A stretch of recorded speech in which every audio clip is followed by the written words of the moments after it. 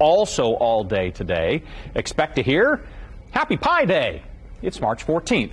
314 if you're abbreviating, much to the delight of pie makers and mathematicians, sometimes both. Amanda Manship is the Regional Director for Sylvan Learning. Thanks for being with us this morning. Thanks for having me. So 3.14, never-ending but crucially important number when you figure out anything about a circle or a sphere or a cylinder, round stuff.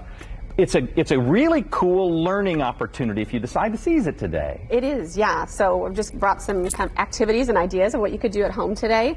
The first, of course, being you could bake a pie, right? Yeah, right, exactly. So that's the most fun part. That's always, you know, any day of the year is fine, but on this day, then you at least have the excuse for it, right? Right, yes, yeah. So you could bake a pie.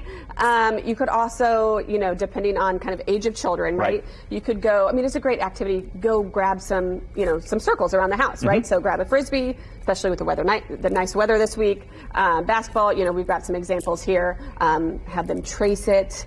You could even maybe have your little ones go do that, and your older ones then actually work on what is this idea of pi, right? Yeah. Actually doing the fractions and the division. So you could have your kids work together to kind of do that activity.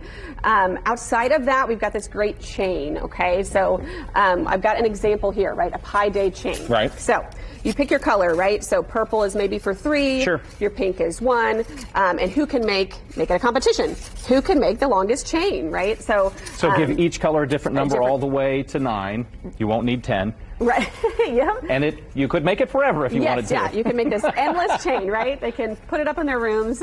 English teachers, though, may celebrate as well because you've come up with a way to make sort of sentence lessons out of it. Yes, I love the English side of things. So down there at the end, I've kind of got some ideas of what you could do. But you could do a sentence challenge, okay? So again, 3 letters in the first word, 1 letter, then 4. So that's an option, right? And again, who can make the longest sentence you could do? Right.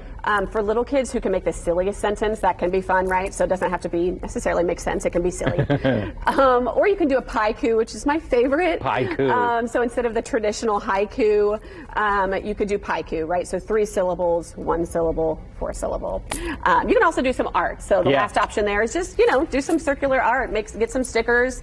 Some of this, hopefully you've got some of this on hand at home. That was the idea, right? Just grab some supplies you've got at home. Make it fun. So initially it was, I've got a funny pun. It's kind of like May the 4th in Star Wars, and it's Pi Day. We asked somebody who makes pies for a living earlier. She goes, no, it actually does. It's built into this thing where it builds awareness for what we do. Do you find that with learning? Because pi is such a cool but very interesting thing. I mean, the concept of a number that is part of everything but never ends is just... Yeah, and you can do so much with it, right? And like even what you saw here, you can do math, you can do language, you can do... you could probably do a philosophy lesson on, like, on this endless number. If a number never ends, is it a number, Right. Yeah, so no, I love it. And I think it's a great day to, of course, yes, an excuse for pie, right? Well, right. Or for eating pie. But yeah, you can learn so much for it. So what is this one under the crust, by the way? That's an apple pie. She knows her way to daybreak's heart. Amanda Manship, thank you very much for being with us today. Thanks for having me.